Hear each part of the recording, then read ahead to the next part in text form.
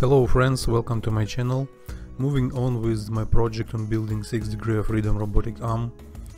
Here you can see joint 6 in assembly with the gripper. The type of gearboxes I use in the joints of the robot are not backdrivable. As you can see, I can't move the joint with my hand. As you know from my previous videos, I use sort of force sensors made of velostat. This is force sensitive resistor. And now, thanks to these sensors, I can detect the load applied to the joint and make the joint follow this external force. I will need this feature later when teaching the robot to execute certain trajectories.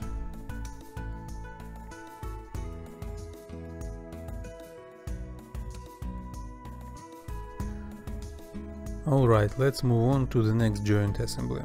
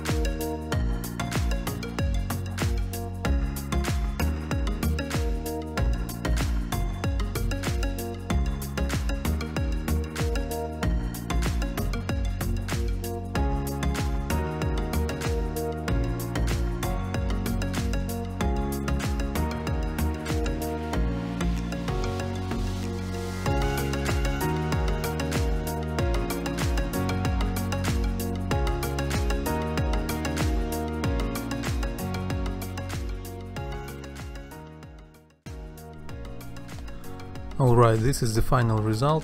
As you can see, joint 5 is supposed to be activated by timing belt. I use timing belt here mostly because I wanted to make input shaft hollow to pass wires through it, and also of course for design reasons. Also here I have screws which, when rotated, move this carriage with the motor and the pulley downside and tension the belt in such a way. Alright, next we move on to the gearbox assembly. It will be analogous to the gearbox in the joint 6, so it will be split ring planetary gearbox with gear reduction of around 30.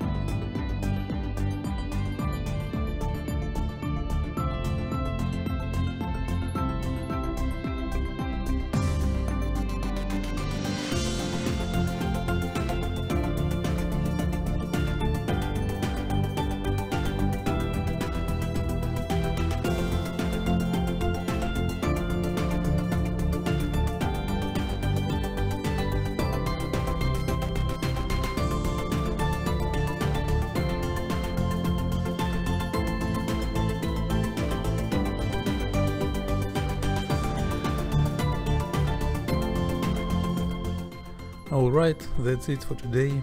Thanks for watching and see you next time.